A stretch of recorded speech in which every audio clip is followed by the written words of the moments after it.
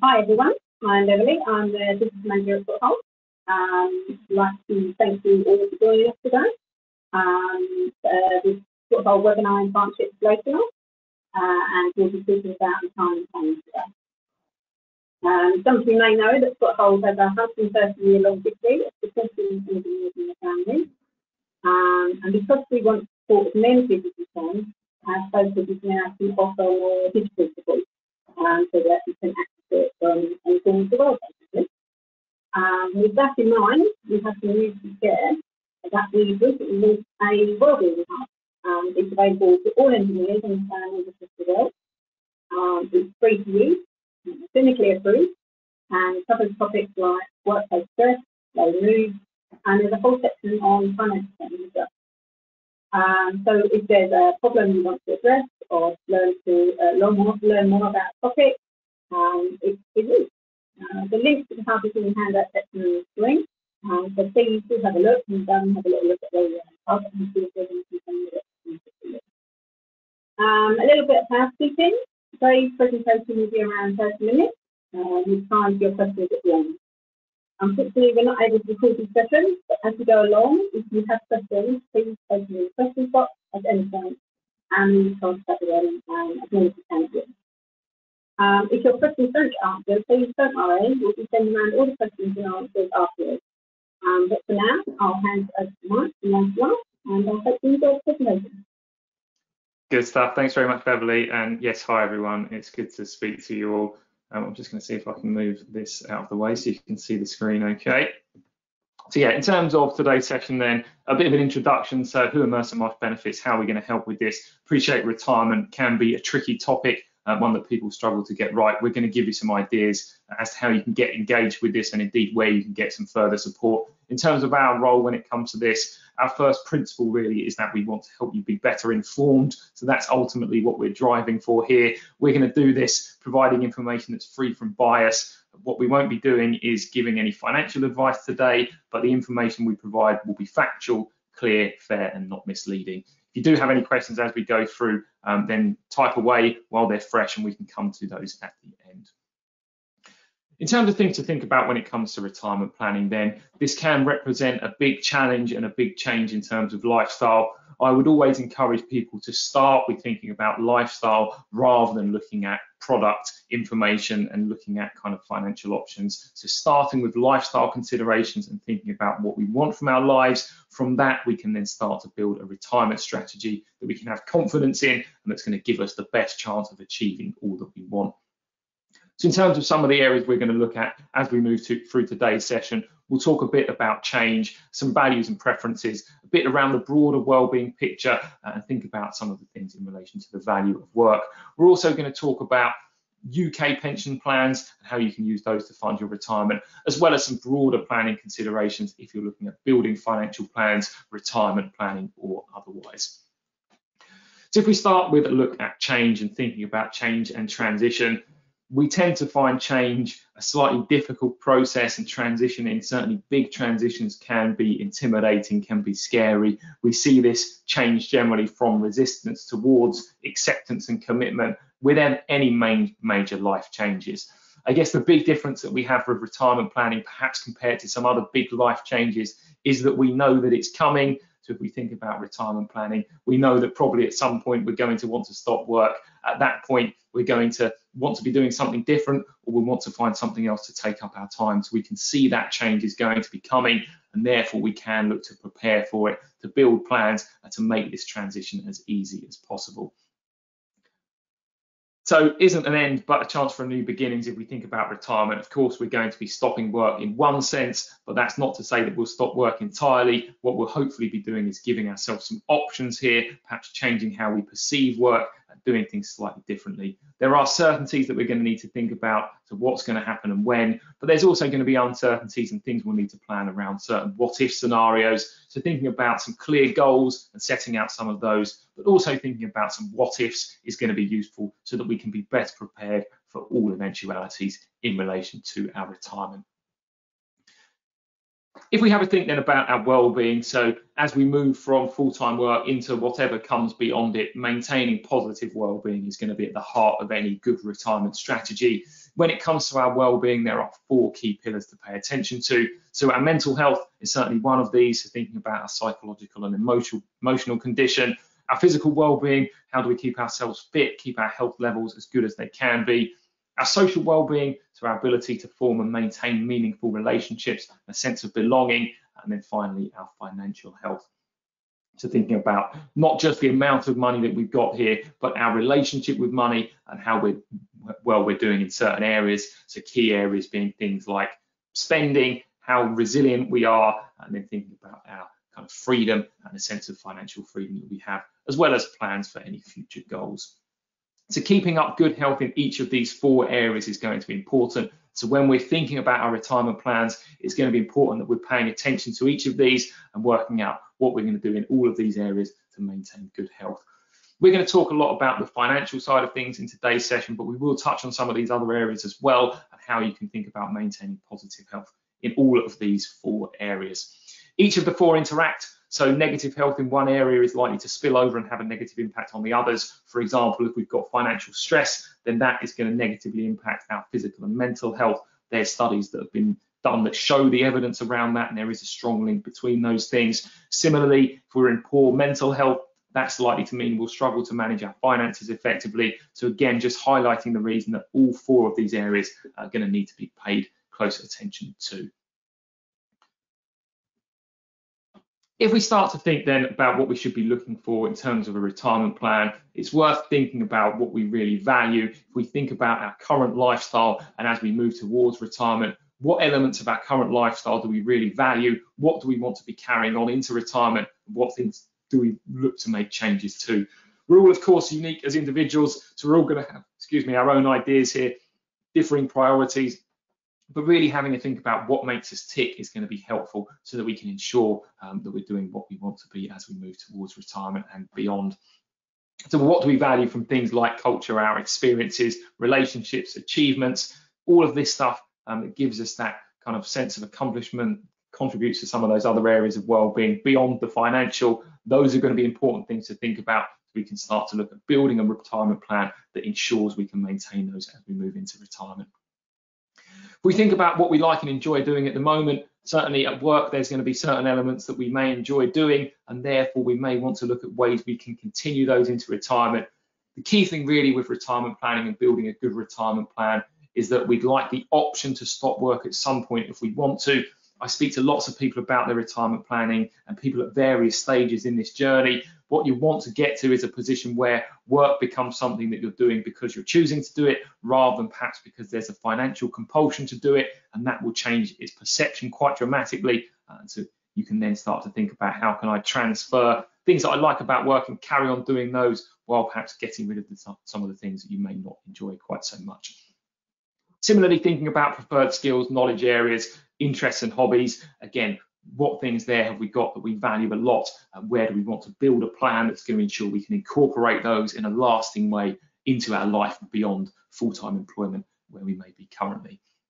Of course, understanding the things that you don't enjoy so much is going to be just as important, so you can look to minimise where they're playing a role. So can you look to minimise those things that you're doing? More of what you like, less of what you don't. That ultimately is the type of retirement strategy that we're going to try and build here. So when it comes to thinking about the value of work, of course, as we said, work can be very, very valuable in some ways. And so thinking about working and retirement can seem a bit strange. Retirement traditionally would be a point that you stop work. But actually, if we think about it in the modern sense, there's no need to stop work in order to start, for example, accessing pension funds. If you're in the UK, you can access that money while still working. You may just decide to be working in a slightly different way. So if there's no longer that compulsion in the financial sense, you could be looking to work for other reasons. So perhaps volunteering to do something slightly different. Do you need income? Do you look to do part-time work just occasionally? So looking at perhaps reframing how we're using work as part of that lifestyle, not just to generate salary and income, because we may be able to get that from other sources, but to provide some of those broader benefits in terms of giving us that fulfillment and that enjoyment that we may currently get from it. So can working in retirement provide things that no other type of activity can provide? Well, this is certainly quite possible. So here we might be finding things like social contact, a sense of belonging, things that being involved in a work setting can give us very easily that may be difficult to achieve elsewhere. Can we achieve professional things, get a sense of purpose again from doing some kind of work that again we may find difficult to achieve elsewhere? Do we want to make a contribution in some sense? That could be a slight shift in terms of the work that we're doing. So are we doing some volunteering, some charitable work, perhaps something that we wanted to do more with our time of while we're in work, but perhaps full-time work didn't give us the capability or the capacity to be able to do that. We now have a bit more time and therefore can afford to do it. So starting to think about some of these things so that we can start to look at how we're going to involve work in our journey towards full-time retirement. Of course, more income is something that could give, if we're looking at the income we could expect from our assets, and we want more than that, then again, doing some kind of work is going to be a way that we could get our hands on that. So in essence here, we can think about retaining some of the positive things we enjoy about work today, starting to get rid of some of those negative things. If we can do that, then we're kind of getting the best of both worlds here. So that is going to be something that's going to be very useful as we're thinking about what our retirement looks like. So as we said, work doesn't necessarily equal a job. The difference there is going to be that compulsion. If we feel like we're working because we need to pay the bills and that's the primary reason for our work, then that's not going to be as fulfilling as if we're doing it because we choose to. So if we can get to a position where we're choosing to work, then that's going to be great news and that's going to have good impact, as I've said. So things to consider here then, are we looking at paid work, flexible working, part-time work, all things that could contribute financially to our retirement plans, but also contribute in some of those ways beyond the financial aspect?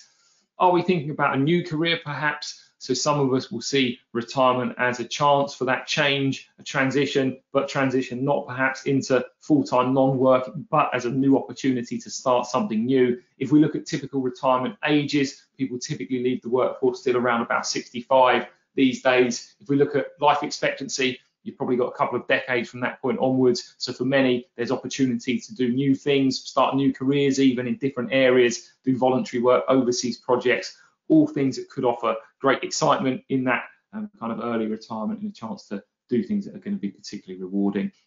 So thinking about some of those things, it's going to be useful to think about transferable skills. Have you got a CV? Have you got a business plan? If you're thinking about launching a new business, do you understand the market that you're looking to operate in? These are all things that you can do in preparation so that when the time comes, you're well prepared for it. You've got plans that are well laid out and therefore implementing them is going to be easier than if you come at it from a standing start at the point of retirement, trying to get yourself up to speed, having not prepared for these things.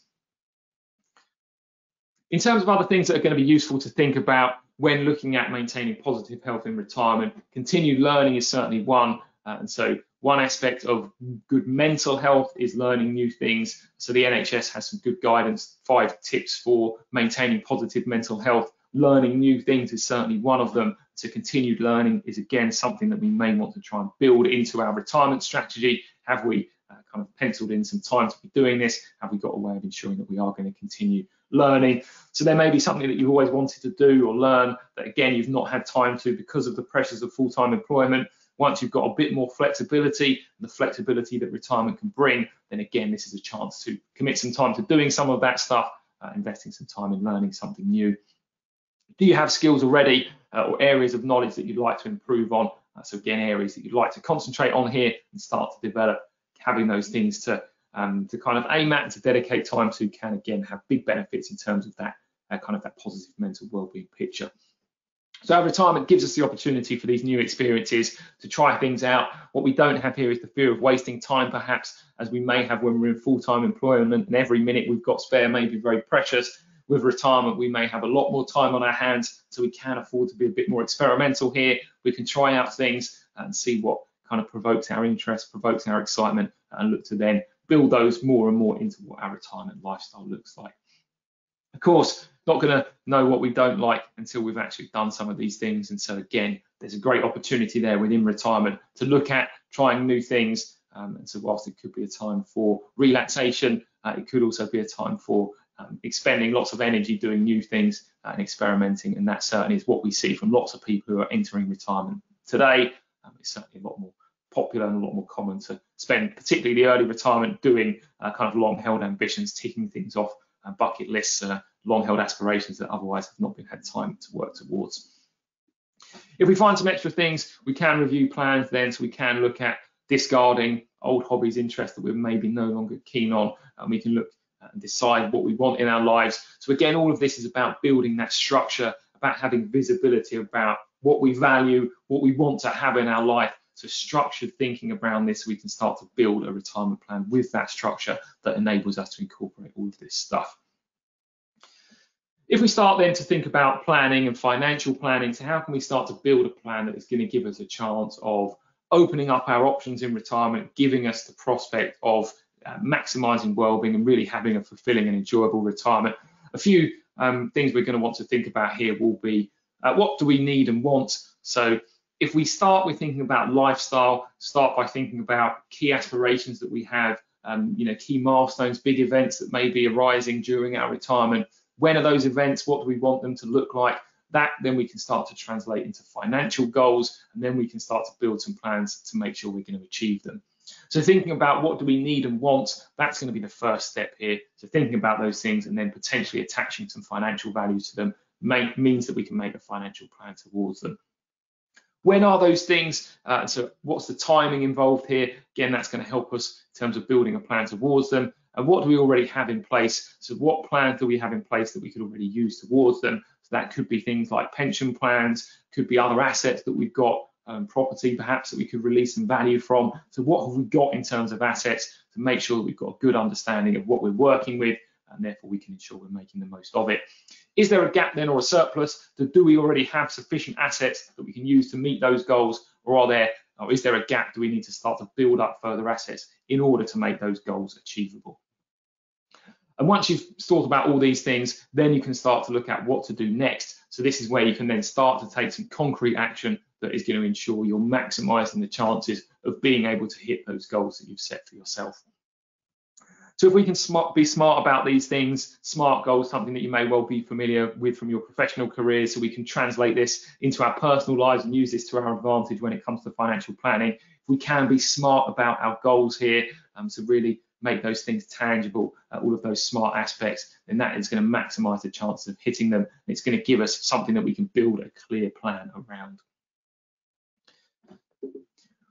When it comes to building that plan, so what are the key things that we should be thinking about here? Well, there's probably 9 key areas that we'd be looking at. If we were to go to a financial advisor and ask for help in building a financial strategy, these are probably the key areas that they'd be thinking about. There's nothing to stop you looking at each of these areas for yourself though and starting to build a plan around them. Number 1 on the list here is going to be purpose. So that is thinking about those goals. What is it that I'm looking to achieve? And that is a crucial first thing. So again, one action I'd encourage you to take off the back of this is if you don't have any expressed goals at the moment, then write some down to start to think about things that you want to see happening as you move towards retirement and beyond. Having those clear purposes is going to give you a why, so some encouragement, some motivation to put the effort in and the time and energy towards this, but it's also going to allow you to then choose what an appropriate strategy looks like to make those things achievable. Other areas we'll be thinking about flexibility versus certainty. So how much flexibility can we afford in our goal? How much certainty do we need? There may be certain things where we definitely need a set amount of capital at a set point in the future. Therefore, we can't afford much flexibility there. We need a great deal of certainty. There may be other aspirations in our retirement where we can afford a bit more flexibility, and that's going to inform perhaps what an appropriate strategy looks like. What are we doing on the investment side of things? So are we looking for something that's high risk, low risk? Are we looking for something that will grow lots in capital value, something that will generate income? So there's lots of investment choice out there. Investment can be an area that is intimidating, but there are simple ways to start building literacy there if you're not confident in that area. So I would encourage you to start doing that. If you're not confident on the investment side of things, start to invest first of all some time in doing some research, and then beyond that you can start to invest capital in a way that is going to be beneficial for you. Timing, again, kind of linked with that flexibility. So you may have flexibility in terms of amounts, but you may also have flexibility in timing. So when exactly do you need things? Shorter term goals, you're going to need probably lower risk assets and more clarity around what you're doing there. For longer term goals, you may be able to afford a bit more risk on the investment side of things and a bit more flexibility. Other considerations, so mortality, thinking about some what ifs perhaps, so making sure that you've considered what if scenarios may not be the most fun, but of course our lives are finite. We don't know when they're going to end, but thinking about what happens if they do and ensuring that we've made plans accordingly is going to be one element of planning here and building an effective strategy. Risk I've kind of touched on already, but again, making sure, particularly in retirement, we're not exposing ourselves to big risks that we're not comfortable with, because that could produce financial stress, which, as we said at the start, can have a negative impact on our broader well-being. Other considerations then would be things like products and providers, so making sure we're making use of the products we have available, the best providers available, and then thinking about tax implications. So are we being tax efficient? Those things are going to be useful in terms of ensuring efficiency. And the final thing on here we have is help and advice. So do we need advice around what we're doing? Do we need further assistance? Where can we go if we are in search of it? So thinking about all of those 9 key areas, that's going to give us a route towards an informed decision. We can then take action that we have confidence in. We've thought about the key areas, we've made a plan, and that is going to give us confidence that we are heading in the right direction. Once we've done that, that's not going to be our work done. There are variables which will impact our financial plans, and we are going to need to keep things under review here. There are things that we're in direct control of. So here, things like choice of product and provider, our understanding of financial products, of financial markets. So spending time to review that. If our understanding changes, that may change what we're doing. We may want to review our providers regularly because new products may become available, better deals may become available. We're in control of that stuff, so it's going to be important that we focus on that, take a proactive approach when it comes to those things. There are things beyond that then that we're not in direct control over, but that we do influence. So things like investment charges, product charges. So we've got an influence there.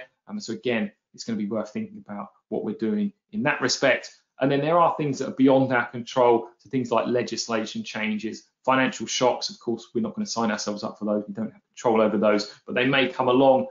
It's how we respond to those things that's going to be important. So there may be events that happen that are out of our control that prompt a review and so prompt us to look back at the plans we've made. Are they still appropriate? Have we still got everything in order? Do we need to change slightly the plans that we put in place?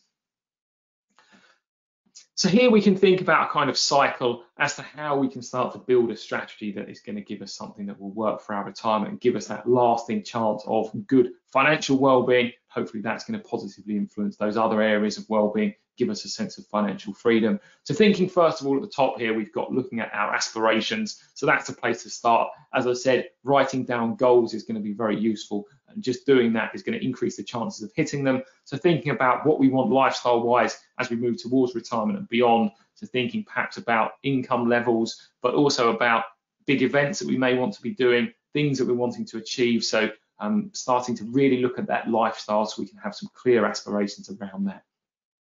Once we've got clarity, then we can start to look at our current choices and see what we've got in place. We may need to define our goals more clearly. If we've thought about aspirations, but we've not clearly defined goals, we're going to want to translate those aspirations into some SMART goals, so we've got some clear things to aim for. Once we've got that, we can then start prioritizing. So we can look at prioritizing between different goals, starting to work out what's the most important, what's the least important, and then that's going to inform how much we're committing to achieving these things, both in terms of time and energy, but also potentially in terms of financial assets. We can start to then examine some of those key factors. So thinking about those 9 key areas that I talked about and looking at the relevant decisions in each of them. Getting good information on each of those is going to be important. So we're going to want to secure information on each of those areas so that we can start to make informed decisions here. We can start to play out different choices and think about what each of those would mean based on facts and factual information rather than instinctive decisions which could lead us astray. And that will then lead us to a point where we can act, so we can make active decisions knowing that we've considered all the right things, and therefore we can act with confidence. As I said, this is going to be cyclical, so it's not going to be a one and done type situation. It is going to be cyclical. Hopefully we're going to be ticking off certain aspirations as we go, achieving things and then setting new goals for ourselves. And so this will be an evolving picture across the course of our journey towards retirement and beyond. But that is a kind of framework that we can use to ensure that we've got that lasting kind of financial well-being in place. If we think about funding our retirement then and how we can do this, here we're focusing on UK pension arrangements. So appreciate some of you may be outside of the UK, but just a quick word on UK arrangements and what you've got here. So in terms of the state pension, UK state pension up to £175.20 a week, That's what you'll get based on your national insurance record. So 35 qualifying years would get you that full amount. That does go up every year in line with inflation or an average earnings measure, or indeed by 2.5% if higher, so whatever the biggest of those three is. That's only payable though once you hit your state pension age, which is currently 66. In addition to that, you've got potentially defined contribution pension arrangements. So these are the most common arrangement in the UK. How do these work? You're going to pay money into these things, and the contributions that you make are free from tax and national insurance. So some big tax benefits if you're using these things to save for your retirement. And that's why for most in the UK, these are going to be the primary vehicle for your retirement savings. The money that you pay into these will go into your pension fund, so it's your pension policy that will be invested somewhere in assets. You're hoping those assets will grow in value over time, albeit, of course, there's no guarantees in that respect. You could see the value of your investments go down as well as up. You'll also pay a management charge on your pension arrangements. You'll see that come out, but of course, you're hoping the growth will more than cover that, and so you will see growth over time. Once you hit a minimum retirement age, you can look to access the money in your funds. So you don't have to wait until your state pension age here. So whilst the state pension age is 66, the money in these plans can be accessed from age 55 currently, although that is going up to 57 in 2028. When it comes to accessing the money, you've got lots of options here, so you can pretty much do what you want with the money. Really what you're choosing to do with the money or with chunks of the money is purchase a secure income or buy an unsecure income. If we think about these two options and the fundamentals, if you imagine that your pension fund was an apple tree you've been growing in your garden up until the point of retirement, you want from it to generate apples to sustain you in your retirement, how can you do so? If you go down the secure income route, what you're doing is effectively swapping your apple tree for a guaranteed number of apples back each month. You'd no longer have your apple tree, but you would have a certainty of income. You're going to know how many apples you're going to get every month. No matter how long you live, they are going to continue to be paid. On the other hand, the unsecure income, what you're doing there with your apple tree, not swapping it for a guaranteed number of apples back each month, but you're going to keep it in the garden, pluck apples from it as and when you want them. This gives you full flexibility over how many apples you take and when, but it does mean there's still risk that comes with that. If lots of apples grow on your tree, then you can feast upon them. But if your apple tree gets struck by lightning, then you've got some pretty big problems on your hands, as unlikely as that may be. So in the pension sense, you could buy a secure income, an annuity. It gives you a guaranteed income for life, but you have to pay for that security and you have to give away your pension fund to get it. Or you can keep hold of the pension fund, choose to use it flexibly, but you retain the risks that come with managing that money. And it's not a one and done here. You can split between these, so you can use part of your money securely, part of it unsecurely. So that's a very high level look at some of the things you can do when it comes to UK pension plans. In terms of making a plan then, these are some of the key things to think about. So what do you want to do? As I said, starting with that lifestyle and thinking about lifestyle aspirations, that will lead you towards how much income do you need, when do you need it, how much security do you need, how much flexibility do you need. So starting with all of those kind of lifestyle considerations. What then are you expecting from the state pension, other pensions? So that's starting to look at that. What do you have type stuff?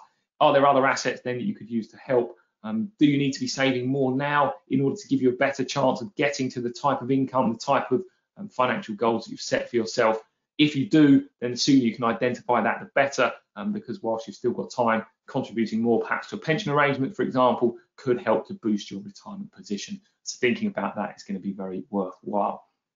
So do start to think about how you can make a plan here. There is some help that you have available here. So Foothold do offer further support in the form of the Retirement Planning at Home service, a Mercer Marsh Benefit service that is funded by Foothold for eligible members. So this gives you extensive support around both those lifestyle considerations and also the financial considerations when it comes to retirement planning. So Foothold have agreed to fund this for all eligible members, so you do have access to this. Beverly can get you signed up for this, so do contact her if you want further information or to get yourself signed up. So her email address is on the screen here. In terms of what you get, three kind of aspects to this: so online course, workbook, and then friend calls. So talking about each of these in a bit more detail. The online course, what's this? Well, this is designed to replicate our 2-day retirement planning course. Of course, with the lockdowns and coronavirus and all the rest of it, our in-person courses have not been happening. So we've designed this course primarily to replicate those and to provide an extensive range of resources, both around financial wellbeing and finance. There's lots of interactive stuff on there. Over 20 hours of content designed to help you proceed at your own pace and convenience, preferred depth and complexity, so you can and kind of explore this as much as you want. Look into lots of detail that's available. 5 hours of narration to guide you through the content that's on there. And you can also save there your notes, ideas, figures and calculations. So you can visit this, put in some details, come back to it a bit later on. So this does give you a great resource to start to build that financial strategy and the well-being strategy that you can have confidence in where your retirement is heading. You've got the workbook as well. So for those who prefer something more kind of tangible and a bit more old school, perhaps, you've got the workbook that you can work through here. So this is going to provide loads of good stuff, insight exercises, again, structure to your thinking so you can start to kind of build that structured thinking to your retirement plans. Again, that are going to give you confidence that you can build something that really is going to make the most out of your retirement and ensure that you're doing all you can to keep positive well-being in all of those areas. So things like kind of choosing where to live exercises, so how you can go about making an informed decision around that. So lots of great exercises in there. You can see it's got kind of scoring matrix that will help lead you towards where an appropriate place may be. So it's decisions like that, as well as many others, that these resources are going to help you to make informed decisions around and then help you with planning some actions so that you can kind of move forward with them. You also have the expert friend call. So this is focused on that financial and lifestyle. So where you benefit from talking to a financial services professional, a retirement expert. This is someone who's going to talk to you here, talk through those decisions with you. They're not going to give you regulated financial advice, but they will be able to answer your questions, challenge you on your decision-making process, and give you information about the choices in front of you. Typically, things that we'd be covering here would be making sure that you're clear on the facts related to your circumstances, checking the reasons behind certain things. So are we clear about why you're doing certain things, and confirming what you should be thinking about when making a decision? Have you thought about some of those factors we mentioned before, and perhaps other things that may be relevant when it comes to your decision making? And then finally, considering potential strengths and weaknesses of particular courses of action, i.e. looking at accessing a pension at 55 to clear a mortgage versus not doing it, for example, something that we're often asked about. So exploring some of those options, and you can use those calls. You'd have 2 calls, so one perhaps in the lead up when you're looking at putting some of those plans in place, and then one perhaps once you've clarified your thinking, just to check that your thought process is correct and that you've not missed anything when it comes to that. So in terms of actions then to take off the back of today's session, you do have access to that resource. First thing though is going to be thinking about your objectives. So do start to think about that. Start by making a list of things you enjoy doing along with the things that you don't. You've got the choice, so you're going to have the choice as you move into retirement. So you can choose to avoid things you don't want to do, and you can choose to try and build in a strategy that gives you more of what you like doing. So do have a look at that. Think about what's available in your local area, so start to do research about how can you do more of those things that you like, what kind of resources are there available in your local area. In the workbook, there's exercises around that, so thinking through your future. So if you are interested in that, do get yourself signed up for the Retirement Planning at Home service, and then you can run through that, that thinking about your future. Also, stuff around budget planning is in there, so that's going to be helpful whether you use the Retirement Planning home service or not. So think about your spending and how that's going to evolve as you move into retirement, so you can ensure again you've got clarity around that. So how can you bring structure and purpose to your day? Again, thinking about that, whether that's some kind of work, some kind of volunteering, or doing some of those other activities, hobbies, whatever it may be. Thinking about that in the lead up to retirement so that you're well prepared, you know what you're doing, you've got that clarity and vision ahead that will again give you confidence and optimism, hopefully, as you move towards it, to make that transition easier, not perhaps as intimidating as it may be if you've not given any thought to that and arrive at it unprepared. As I said, in order to access the Retirement Planning at Home service, then do speak to Beverly about that. So Beverly Archer, email address at the bottom there. So do get in contact if you do want to make use of that, and then that can give you much more further information. What we've talked about today is really just a small snippet of some of the key considerations that will give you much more information on how to build a retirement strategy that works for you. Okay, it doesn't look like we do have any questions, but hopefully that has given you some clear kind of things to think about and where you can go for further support on that. So I would encourage you to make use of that. Again, thanks very much for your time, everyone. Good luck with it, and I'll say goodbye for now.